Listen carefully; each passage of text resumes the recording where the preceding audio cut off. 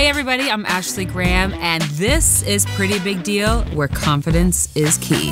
Every episode, I get to pick the brains of brilliant, inspiring, honest, new and old friends who are a pretty big deal.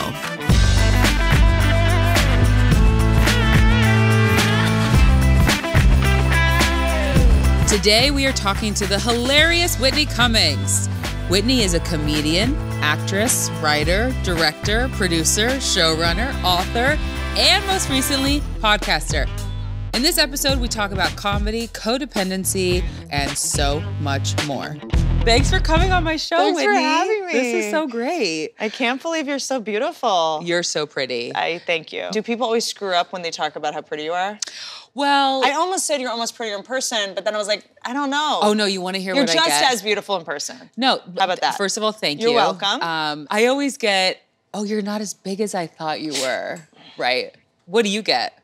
I get, don't listen to them. They're just jealous. And I'm like, who's them? Who?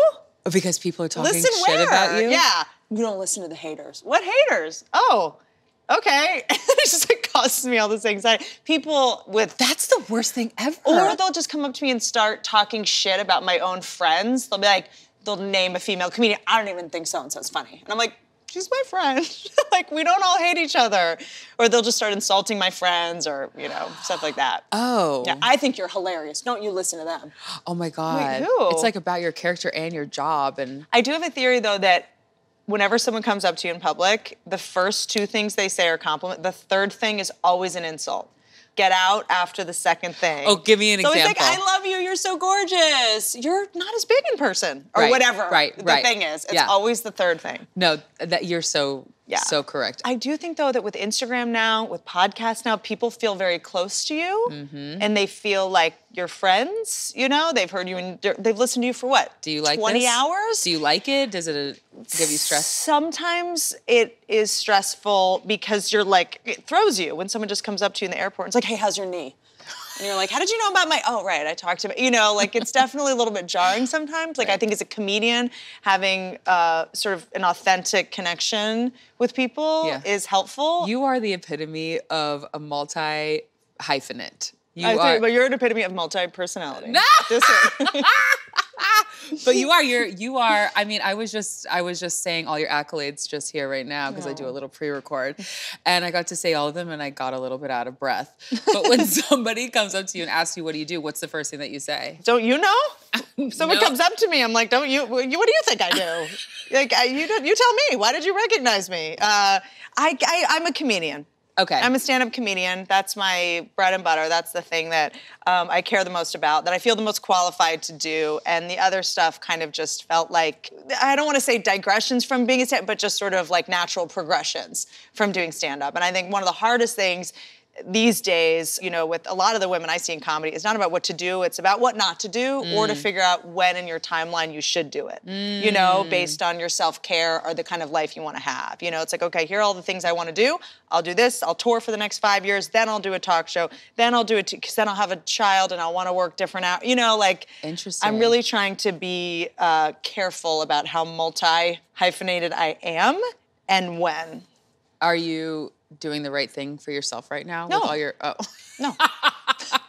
No, I said I'm trying. I love your honesty. honesty. I was succeeding. No, I people say that and I'm like, oh God, because I'm like, I feel like I'm giving 30% to everything, and I would like to meet, you know, I think I was doing so many things in my late 20s, early 30s, because I was afraid I'd never get the opportunity again. I was always told, you don't say no. You just keep saying yes. Yeah. And it's kind of the same response, and then you get to have the opportunity later to say no. Right. You're in that position now. I think for me, the thing that's been working is yes, but not right now, you know? That yes, that is something I want to do, but I want to be able to do it really well, and with 8 hours of sleep, and with joy and ease. Because you know what your thresholds are now. That's right. Do you wish that you had that advice when you were younger? Yes. Is that what you would say? I wish someone had said, you know what, this might be too much for you, or in this iteration, you might not have things like balance or things like life experience, which is going to make your art better, you know? So I remember sitting in a writer's room. I was doing 3 TV shows at the time, and a writer was pitching on a story idea for my character to go to a baby shower. And I was like, people don't go to baby showers. Like, well, that's ridiculous. And they were like, no, you don't, because you don't have a life.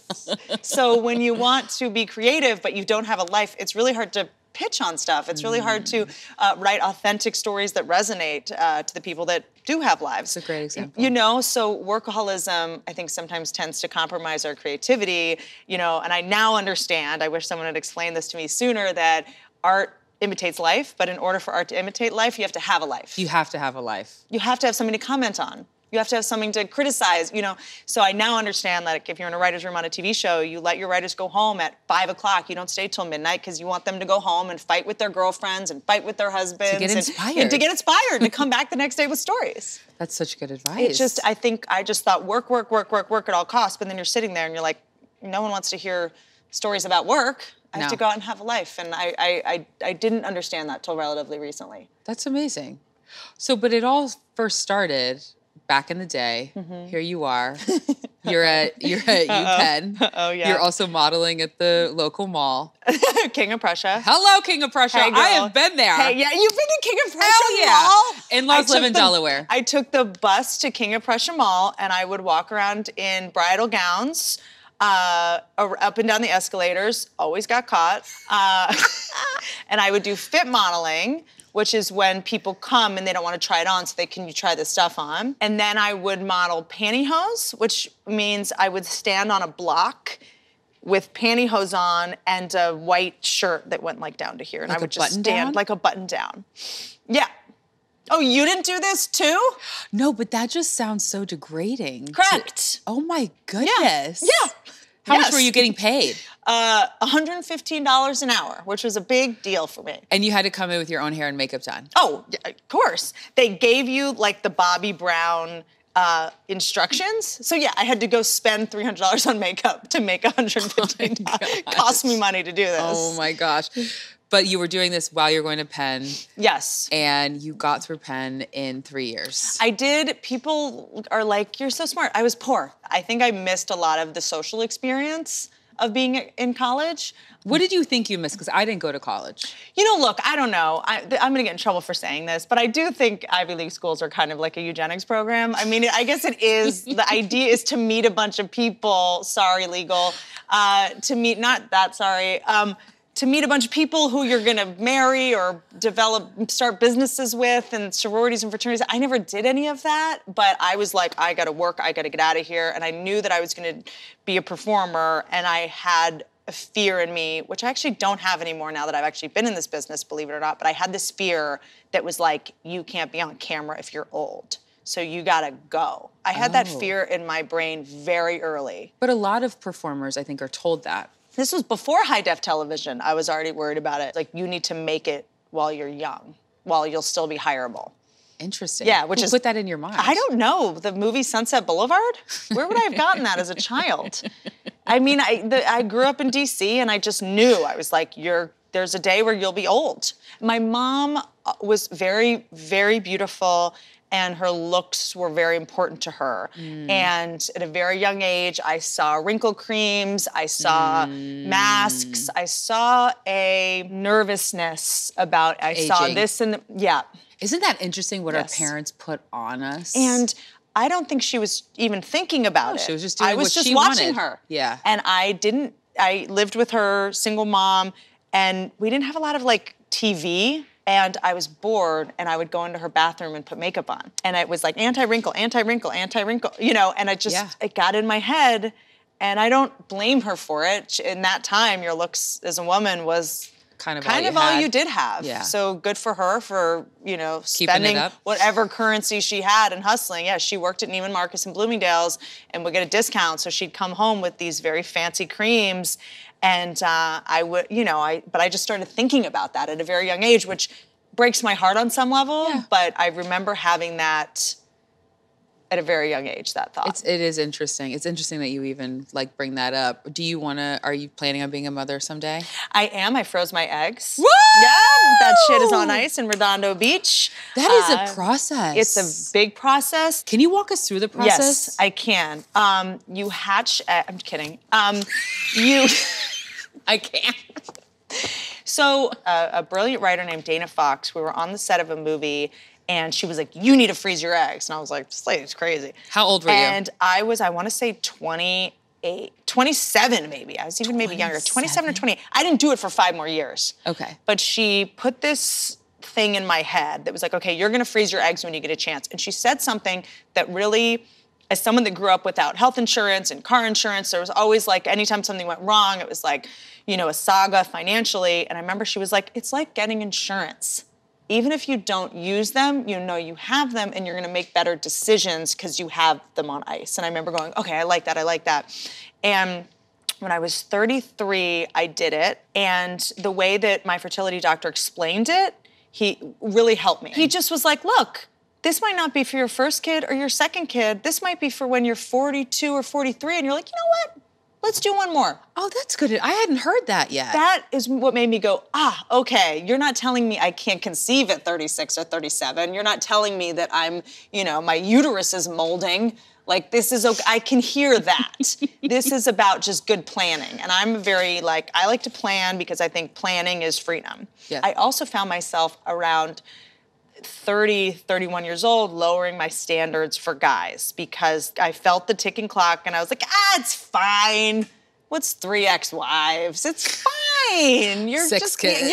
Totally. He doesn't have a job. Yeah, what's some guy with 3 DUIs? I'm so judgmental. Okay. I found myself, lowering my standard because that fear started creeping in of, Right. You start doing that math of, okay, if we go on a date tomorrow, in a year we'll move in together and then we have to get married. But and I was doing that and I was like, okay, then I'll be 35 and then what if and I was also hearing a lot about women who were trying so hard to conceive, but the second they stopped trying, yeah. I don't know the science on this, correct me in the comments, but there is something about our bodies when we stop releasing cortisol and adrenaline, we can conceive better because our body's not in fight or flight trying so hard to conceive. Right? So a lot of women that I heard froze their eggs, they had an easier time conceiving solely because they had an insurance policy. Mm-hmm. We can always use the eggs. So here you are, you got your insurance policy. Took pressure off. The last thing we all need is more pressure. Right. So once I found out how much money it was, I felt a different kind of pressure. But I also felt like this is an investment in myself. This is a business decision. It is such a miracle what happens to your psyche when you freeze your eggs. I started booking tours. I started, being in relationships not out of fear. My standards for a guy went up. It was miraculous. Wow. It took away this timeline and this, you only have a couple years to find the person. See, you are smart. Oh my God.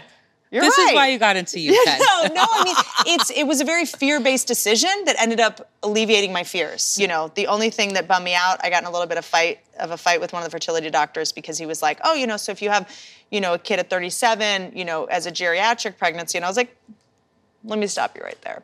Apparently anything after 35 they call geriatric. Yes, I've heard this. I've heard all of it. Like, I know way more about pregnancy now than I would hope so. 6 months into this, I'm like, I should learn something about that. But this is awesome, and I do think more people need to be talking about it. I think more people need to be talking about it. I think there's maternity leave. There can also be egg freezing leave. You get more money as a company if you let your employees freeze their eggs and arrange for that time off. Because this is the thing nobody told me about egg freezing. It is relatively time consuming. Mm-hmm. You got to go in and get those sonograms every other day to see if they're, hatching properly. I don't know the terms. You got to bring your shot around with you. It's kind of fun. Yeah. It feels kind of badass to be like just stabbing yourself in the stomach all the time. And then you have to go get them extracted. So it was for me like a 3 to 4 month process. And I remember being in the car, like crying, just being like, Sheryl Sandberg told me to lean in and here I am. Because biology is sexist. It is. But you're also a huge fan of the brain. I think it is a disgrace that we are not taught the way our brains work, the chemicals and neurochemicals that we emit, because when women emit certain neurochemicals, we're called crazy and psycho and insane. And women take that shame on, and they take that to mean that they failed in some way or they're crazy, and they internalize that narrative. And I made a movie about neurology because I really wanted to show women and men to be able to go, oh, I'm not crazy. I'm just emitting adrenaline and cortisol. The female brain. Yep. And this is a fight or flight. This is the name of her movie. Yes. The Female Brain. The Female Brain. And I wrote it with Neil Brennan, co-creator Chappelle Show. Brilliant comedian. So great. So it's very balanced. It's not like a lady movie. I have men coming up to me on the street going, this movie saved my marriage because I now understand that when my wife freaks out, she's adrenalized and she's producing cortisol. And I say, you know what, let's talk in 3 days when the cortisol is worn off. Wow. And developing a vocabulary for our neurochemicals, I just think it's such a shame that we don't learn that. You're saving marriages and relationships. Whatever, I've broken up a couple too. It's a joke. It's a joke. I love it. Can't wreck a happy home. Oh my gosh. But yeah, I get very defensive when women are called crazy or insane or psycho or any of micromanaging, sensitive. I think it's really important to learn the evolution of the brain, epigenetics, epigenetic imprinting. I know. Can you tell me about that? Yes, epigenetic imprinting is so important because let's just say epigenetic. Oh, it sounds imprinting. sexy when you say it. It sounds dorky when I say it. No, it's not. I like it. I like it. Tell me more. It is about how the chemicals that the mother releases while the fetus is in utero, the fetus becomes addicted to those chemicals. Okay, so give me an example. So I found myself as a teenager constantly being attracted to, dramatic situations, dramatic relationship, all the gossip on the playground. And then in my 20s, I'm dating, really unavailable people that cause me adrenaline, cheat on me, whatever. And then I started learning about epigenetic imprinting, which is when the neurochemicals of the mother are emitted in utero, the child is born addicted to those chemicals. So I was born addicted to cortisol and adrenaline. My mother was in a really bad marriage when I was conceived. So chances are, I came out of the womb like that. Whatever the mother is addicted to is passed into the neurochemicals of the brain. And that liberated me from going, okay, what's nature and what's nurture? Some of these things that are my part, I need to go to therapy, I need to fix that thing. But also, I got this adrenaline addiction, because adrenaline turns into dopamine. It's like a drug. Drama is like a drug. And I became addicted to it in my mom's belly. And it's not my fault. And I can now hack my brain to change my tolerance to adrenaline. So, okay, 2 questions. Yes, ma'am. Do you blame your mother, and how do you deal with it? I don't blame my mother. I have nothing but compassion for my mother, because that's beautiful. Not only compassion, that makes me feel a little bit better going reckless forgiveness, because that generation didn't know. They didn't have the tools. And this science wasn't even available back then, And the fact that she was staying in a chaotic relationship to try to keep things serene with her kids and to try to protect her kids breaks my heart every day. Right. Because it's just a reminder that when we take care of ourselves, we actually take care of everybody else. Right. Her instinct was, got to take care of the kids, got to stay in this chaotic relationship. And then the tragic irony is that actually is, sometimes harder. And how do you deal with all of these issues now? Today, I did, after I learned about neurology, because also both of my parents had strokes, and so I had to talk to neurologists all day, every day to understand what happened. I have a lot of addiction in my family as well, and when you're struggling with, people that you love that are suffering addiction, learning about neurology and how addiction works is the only thing that will stop your heart from getting broken every day. So I had this kind of crash course in how to hack your brain. So for me, I worked so hard to stay away from dramatic situations, to lower my adrenaline and cortisol levels. I try to stay off Instagram. I try to stay off gossip sites. I was going to say, Instagram kind of, it'll constant spiral adrenaline. You into self-doubt, self-worth, Yep. Who is this person dating now? Yep. Do you have someone that handles your social for you? I do. Good for you. I have someone, I outsource it to somebody else as a form of self-care. I put my phone in grayscale, which makes it black and white, because a lot of what's so addictive about it is the color. Oh, that's interesting. I know. I didn't even know you were this tan. Oh, no. Jimmy Coco spray tan. Hello. Oh, he's the best. I know, right? I need Jimmy Coco. I'm albino, and I just have to accept it. You'll just look so healthy, and you sleep. Well, Well, no, I'm not sleeping. Is it hard to sleep with that? Yeah, you have like a body pillow thing. Yeah. Oh, God. My husband, he's like, you have no use for me anymore. I'm like, you can rub my feet. That's so cute. I'm terrified of being pregnant.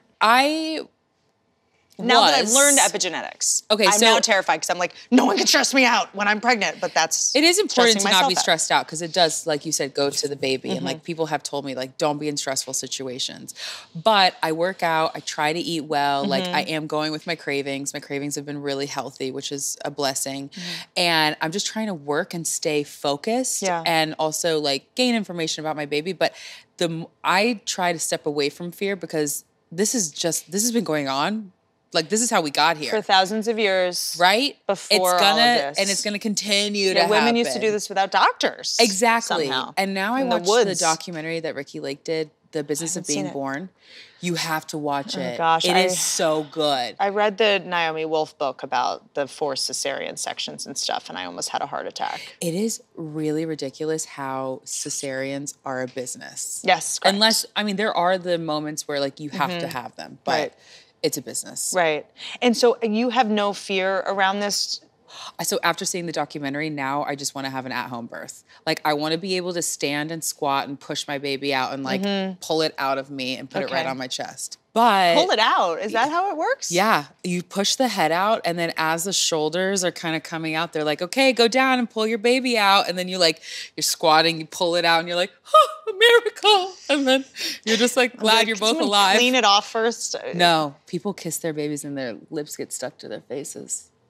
Like the Christmas Story, like the tongue and the foam pole? Well, not that stuck. But we could probably go on and on forever, about that. But this is so wonderful to see. And I think that like visibility for women that are pregnant while they're working is so important because I still have in my head, you have to stop down for a year. No. That's an old story that I have in my head. I had that too. I had it too. And I had like, you have to have a baby in a hospital. You have to have all those things. Yeah. I am working up until this due date. And then after that, I'm going to take like 8 weeks off, something like this. And we're just going to go from there. Yep. I'm going to have the kid on my tit. And we're just going to go. Yep. This is very exciting, inspiring. I mean, I just think the pregnant, I can like hardly carry a purse. You'll be fine. Okay. I want to talk about your book, I'm Fine, and Other Stories, or Other Lies. Yeah. Other Lies. There's so many lies. Litany of lies. But I like how you're so open about codependency. Thank you. And I feel like my readers, are you guys reading this? Are you guys literate? I feel like my viewers and listeners. There's audiobooks available. Yeah. Most people get the audiobook. I feel like they can really learn something from your experiences. Codependency, I have been so public about it because I think it is this epidemic that's sort of everywhere but hard to identify, and it's part of the narrative of I'm just crazy, I'm a psycho, and a lot of people who are codependent are the type of people who it wouldn't occur to them to think about themselves because we are the type of people pleasers who are only thinking about others, rescuing, martyring, and Can you explain like what some examples are? Sure. Or like what exactly it is, the like actual definition? So codependency, the definition that I work off of, which I didn't make up, but it is the inability to tolerate the discomfort of others. Yes. A lot of people think of codependency as like couples who can't stop hanging out. That could be that, but that's also a litany of other things. But if you find yourself obsessed with someone else's perception of you, if you find yourself thinking that, you need to take care of other people's feelings, if you have a hard time saying no, if you find yourself being addicted to control, always needing to control a situation, if you find yourself embarrassed about other people's behavior, you think you need to take care of everybody and deal with their consequences. You take on the consequences of others. If you find yourself in relationships or friendships that don't really make you feel good, but you feel like you have to stay in them. Codependents use words like, we have to go to this thing. I have to get him a gift. I have to go to this party. We do a lot of things out of obligation because we're worried that we're going to lose the approval of others or not be liked if we don't go. We put everybody else's needs ahead of our own. So when did you find out that you had codependency? I really put it together when I was became a boss for the first time. And I found that I was hiring all my friends, even though none of them were qualified. And I was trying to— Let me help you. I know, yes, I want to give everybody a job, which there's something to be said for that, you know? And I still am able to do that. Like a heart of gold. You're loyal. But that doesn't ultimately end up being the kind thing to do, because it blows up and becomes a big mess, and that person doesn't learn about, you know, earning it and consequences and what have you. So I've learned that we take care of everybody when we take care of ourselves, and that, you know, we don't bring our personal feelings into work, and we don't do things out of guilt or obligation, and we don't confuse love with pity. Sometimes we do things out of pity instead of out of, you know, mutual respect, or we conflate love and pity. And kindness is not always kind. Right. And being nice is not always being nice. So here you are, you're a boss. So when we do a nice thing and hire someone that, you know, shouldn't necessarily have the job, and then we resent them the whole time because they're not doing it right, and then everybody else on staff has to clean up the mess, that's not really kind, is it? It's making a big mess because you want to be liked or you want to do the nice thing. So that was tricky. I found myself not being able to fire people. I found myself not being able to give honest feedback because I was too worried about making someone feel bad or them feeling rejected. And I went to a rehab for a family therapy group, and I brought a giant thing of protein bars and clothes and cash, like, to help the person in my life that was in rehab. And they're like, no, what are you doing? You're trying to fix addiction with protein bars. Get out of here. You know, I found myself so desperate to fix somebody else and rescue somebody else that I wasn't actually doing the right thing for the person. So, you know, we run around trying to help people all day as a way to get out of our own feelings. Something that I heard early in a 12-step program was people-pleasing is a form of assholery. That's kind of Because sometimes funny. it's selfish, because it's not really what the person needs. The person might— It's what you need. The person might need to, if you find yourself in the middle of someone's relationship drama all the time and listening to them every night talk about over and over about maybe they need to stop talking about it, and they need you to actually draw a boundary, you know, or say no. So I found myself enabling a lot of people with addictions and personality disorders, and went to my first 12-step Al-Anon meeting. Was it game changer? Total game changer. Wow. Because I found that, you know, whereas alcoholics can be addicted to alcohol, codependents are addicted to people who are a mess. So what do these programs look like? These programs are basically free therapy.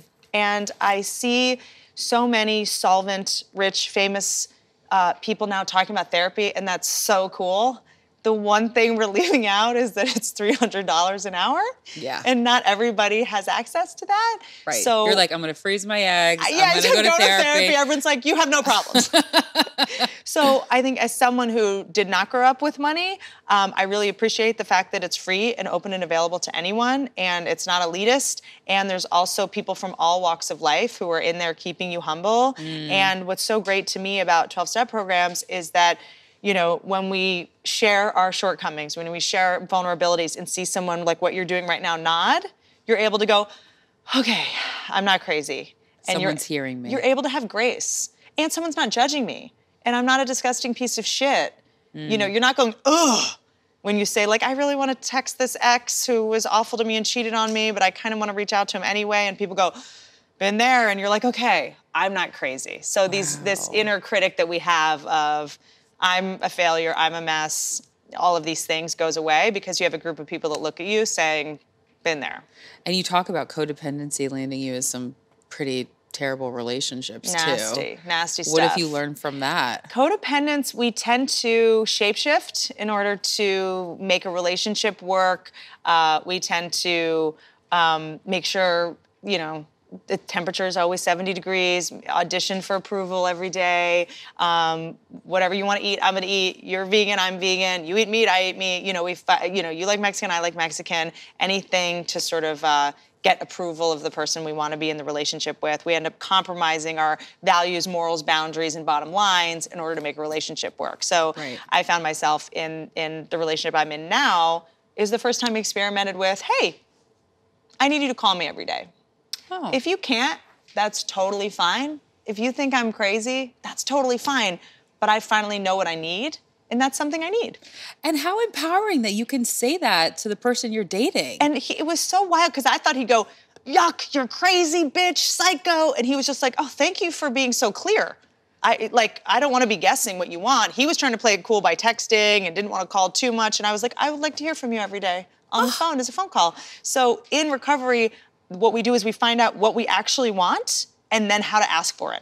And how to walk away if we're not getting it. I love that. Which is maybe something I should have gotten as a child, and a lot of people do, but if you grew up in an environment where you weren't parented in a certain way or were in an environment where nobody really said what they felt, and everyone was like, no, I'm fine, everything's good. That's how my family was. When there were problems, nobody addressed it, and everybody pretended they were fine when they weren't, and so that's what I learned. I learned a kind of dishonest communication that doesn't benefit anybody. So you talk about a lot of problems.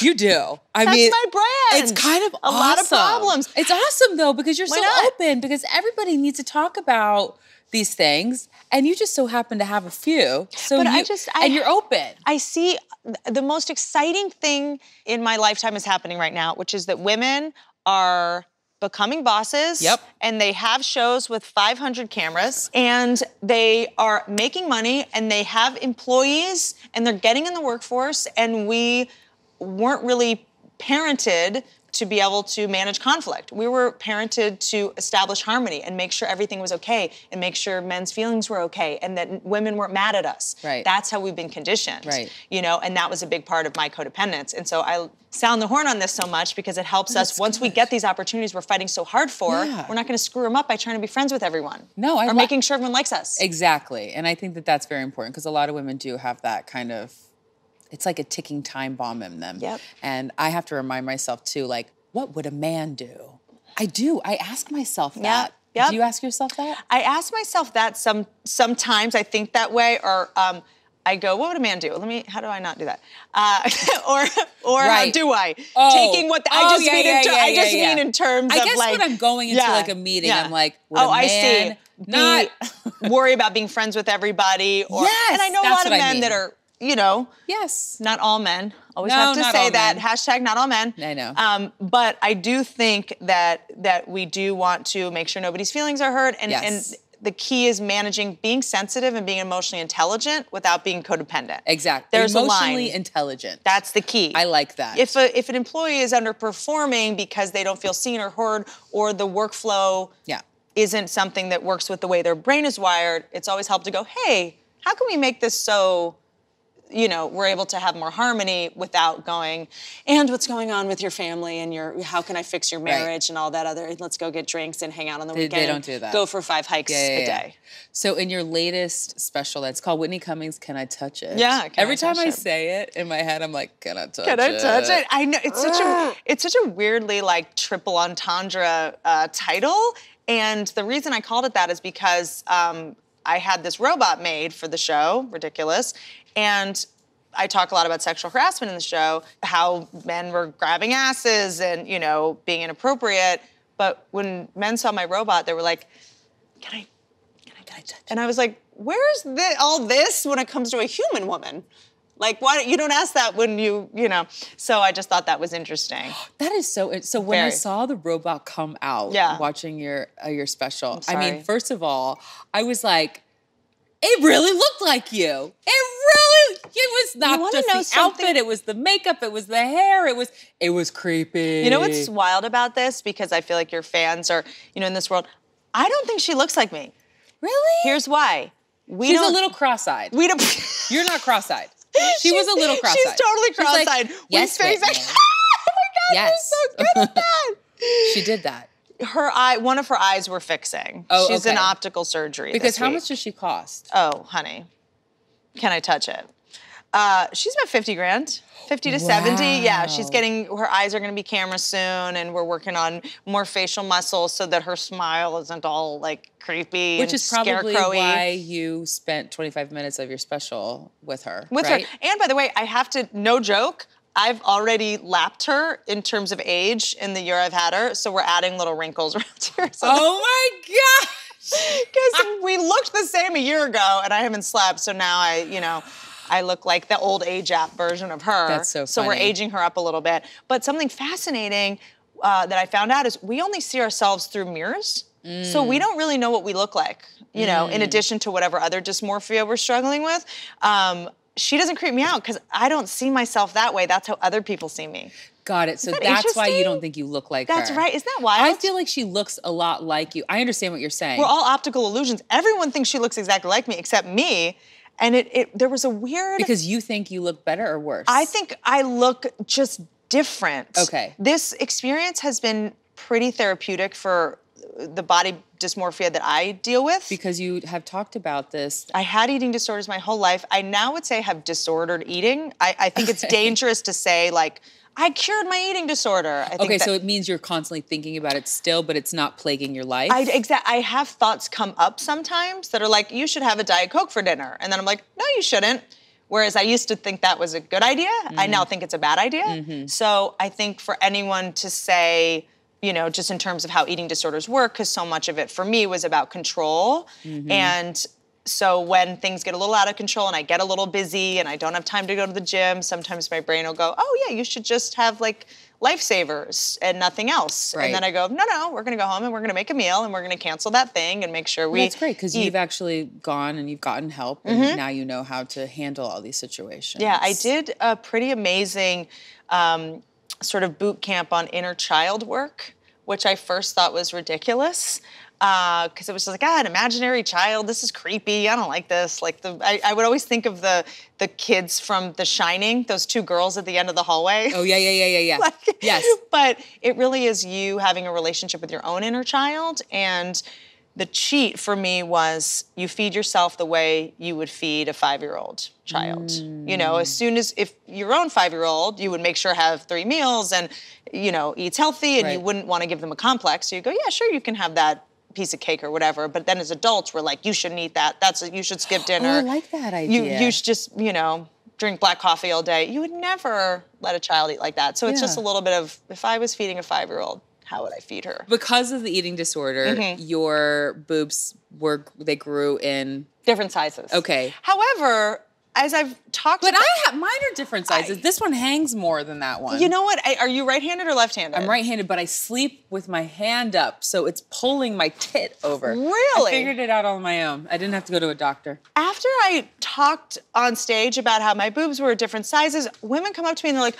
I thought I was the only one. I mean, I think this is I don't think any women's boobs are symmetrical. No, they're not. How unsymmetrical were yours? I mean, they were like an it was A like and a D? Like a Salvador Dali painting, like the clocks dripping off the table.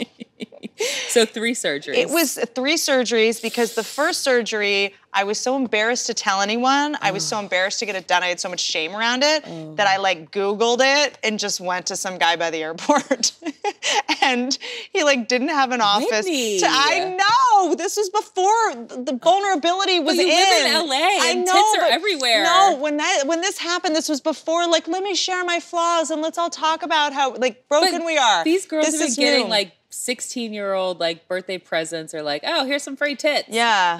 I think maybe because I'm in comedy or I just had shame around my body in general. And I guess my emotional perfectionism was I don't want to tell anyone that I'm doing this thing. I didn't involve any of my girlfriends. I didn't tell anyone. And then I finally let a girlfriend in on what happened when there was like a muscle was cut through. And she was like, oh, just go to my guy. What are you doing? All my girlfriends were like, well, go to my person, go to my person. And 2 friends had reductions. And go to my, and there was no shame around it. It was all in my head. Oh, wow. Anyone that has judgment around that shouldn't be your friend anyway. Yeah. But none of them did. I know. I show all my friends my tits. Great. I mean, I've yet to see them, but maybe Later. it's because of all the cameras. But so I had so much shame around that because I think I'd worked so hard to like accept my body that I thought this was like a setback, you know? But for me, it was really about sort of erasing in a big way like the sort of the things that reminded me of the disordered eating and what my body was like back then, and I really just wanted to get past that stage because do you look at them now and you're happy about love it? them. Love them. I mean, I have scars and all sorts of stuff, but Hey. if I don't, then who will? Back to the robots really quick, just because I watched a special on them and I heard that a lot of people just buy them to have sex with. Is that the research that you had gotten as well? So the actual robots, there's not I mean, I would imagine they're so expensive that Right. I think, a lot of guys are like, it's expensive sex. Like, totally. So there are the real doll sex dolls that are specifically for sex. Okay, so there is the sex doll, and then Mine there's has a actual robot head, which not a lot of these have been made yet. Right. But the sex dolls, I would imagine that's the purpose they serve. When I went down to the sex robot factory, I actually learned some very interesting research because I thought it was going to be a bunch of perverted, gross madness, just jizz fest. Don't take a black light to it. But they were explaining a lot of people that buy these are handicapped, or it's a lot of people who are trying to explore their sexuality and they're not ready to do it with a human woman yet. I'm sure a lot of it are skeezy, gross. I also heard it's like men who don't want to have to deal with women anymore. Well, there's that, or men with erectile dysfunction or whatever, have lost whatever. I would imagine there's a little bit of that. And for those men, good. Yeah. Stick with a doll. Right. I don't want the men that are done with women to be out of bars or on Tinder. I'm a big fan of let them have the thing that works for them. It's like Scientology. Keep them in a building. Keep them in a building. And, I think comedians sort of, our job is to play devil's advocate sometimes and to go, okay, everyone is against this one thing. I'm going to challenge myself to find all the positives in it. You did a good job with that. Thank you. And I don't totally think sex robots are going to fix everything. I did think it was an interesting sort of joke solution till we figure out the sexual harassment thing, like an interim, the way we would use like crash test dummies or something to stop real women from getting harmed was the joke area I was in. But I did find that the fear of robots did feel largely male in terms of whether it's the movies we've seen or whatever. But I've, a lot of my guy friends are like, well, the robots are going to kill us and the robots are going to be stronger than us. I'm like, well, women are always dealing with that. Like something stronger than us that might eventually kill us. Like that's every guy we've ever dated. Like this is the first time you guys have ever had something that might kill you. So true. I didn't even think about that. So I was like, the robots might protect us from you. I would like to have. Just dawn on you? I'd like to have a big scary robot in every parking structure at 2 a.m. when I walk to my car. And people are saying, well, the robots are going to replace human women. I'm like, well, every woman I know would love to have a double. I know. I love that part in your special when you're like, yeah, because you're expected to be everything and anything. And of course, I want somebody at home cooking and Female cleaning robots for me. that cook and clean? Yes, please. Sign me up. I don't do it anyways. Yeah, I don't. I'm almost the perfect woman. I just don't cook or clean. The perfect woman knows her limitations. Hey! And okay, I want to talk about, because you like talking about, and you're very open. You're just so open. Really? She's like an open box. Just, oh just my like, gosh. God. I do love how your boobs just jiggle around. No, I know. That's unbelievably squishy, milky. It so much. You talk about failure in a really great way that I think that this next generation really needs to understand. Because you have had 5 specials. You had Whitney. You had 2 broke girls. And you got to this place that was like amazing, but I want to know how did you get there? Because it couldn't have been easy. And I want to hear about it. And I think for me, it's taken me a long time to realize that like failure is so, having a show on the air for 6 years, like, I don't think that's I never thought I was going to get any of this. Like, I just wanted. That's a big deal. I just wanted to pay my bills. Right. And be able to tell jokes for drunk people. And that's all I wanted, And so anything else is extra credit, bonus points. And, I think that it was hard for me when I did a show on NBC, which had my name on it. This was before there were a million shows on television that got, picked up, canceled. It was like having a show get publicly canceled did feel humiliating, but I did a talk show and a sitcom.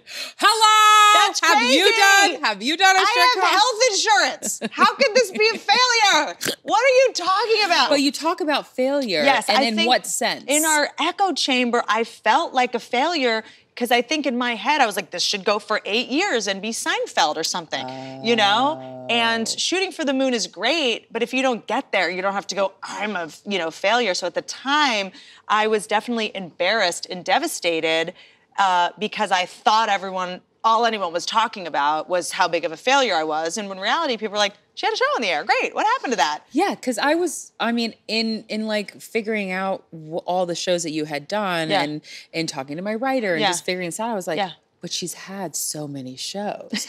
I just don't understand. But you have been so open about failure. So that's why I really wanted to get to the bottom of this. And I think I've also had a lot of shows that never got on the air. So I had a deal with HBO. Before I had a show get on the air, I had 3 pilots that didn't go. And I've been very public about not just talking about my highlight reel, because I think a lot of people might look at someone like you and go, she's had this and she has her own podcast and she's on the cover of these magazines and she's got all these followers. And like, we don't broadcast the things we didn't get. We don't broadcast the auditions that we, didn't book, or the TV shows that didn't go, because nobody wants to cover that. And you're not going to get a magazine cover for a pilot that didn't go to series. This is true. So I try to go like, failure is a part of the learning process, and failure is a integral part of success. I thank God I had 3 shows that didn't go by the time I had a show that did go, because then I knew how to freaking write. That was all practice. So I don't like calling it failure. I like to call it practice. Because you don't go to the, like if you're a bodybuilder, when you're going to the gym, you're not calling those failure days. You're calling those like workout days, right? And so good. I like to, what do you call them? Practice. Days. It's practice. Practice So I had days. 2 pilots that didn't go, but those were practice. They weren't meant to go. Thank God they didn't go. I like that. And I do think for, younger people that are embarking on this journey, I promise you, the thing right now that you want so bad that you didn't get, you're gonna look back and go, oh, thank God I didn't get that. I always say if I didn't get a job, it wasn't mine. And it took a couple jobs to not get. Love it. Going through the anxiety, the worry, the like, oh my God, my life is over moments. Yep. But because I didn't get those jobs, thank God I didn't get those jobs. They weren't mine. Nope. Bigger opportunities come. They never were. And that is, I think it took me so long to understand that. And I see a lot of people who are blowing up their careers because they got something too soon and they didn't have the gratitude yet and they hadn't eaten enough shit yet. So when they did get it, they blew it. Boom. What's next for Whitney Cummings? I'm starting a podcast. It's called Good For You. And it's all just people coming on talking about things that have been good for them in a funny way. That sort of deal. A lot of comedians coming on. That's great. I'm just very excited when women get into a space that men use their confidence to get into, and we're like, I don't know if I'm good enough, and I have to be perfect, and I don't want to take up any space. And I was like, you know what? I'm going to go take up space. Oh, take up as much space as you want, Whitney Cummings. The last thing we do on Pretty Big Deal is a little lightning round. Okay, and I just need you to answer the question. Okay, I feel like this is going to haunt me. So what's the last pretty penny you spent? A podcast studio. Invest in yourself. I built a podcast studio in my home so that I can wake up and walk right to it. I love that idea. So I can be rested and I'm not driving. What's the biggest deal breaker? Selfies for men. That is a deal breaker. But no, with like friends or with men? Anything. You just said it. That's a deal breaker. Being a DJ? Oh, yeah. Okay. Got it. Okay, so you're obviously a pretty big deal because I only have pretty big deals on my show. Oh, I like that. What's a pretty big deal to you? It's a pretty big deal to me when someone does the right thing when no one's watching. Oh my God, my guess right before you just said that. What? That's plagiarism.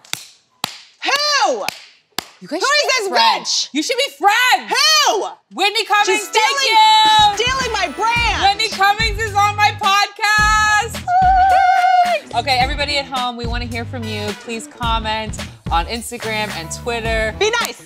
Be nice, because the person who runs her social media will come for you, or I will come for you. So make sure to watch, share. We love you guys. Come on.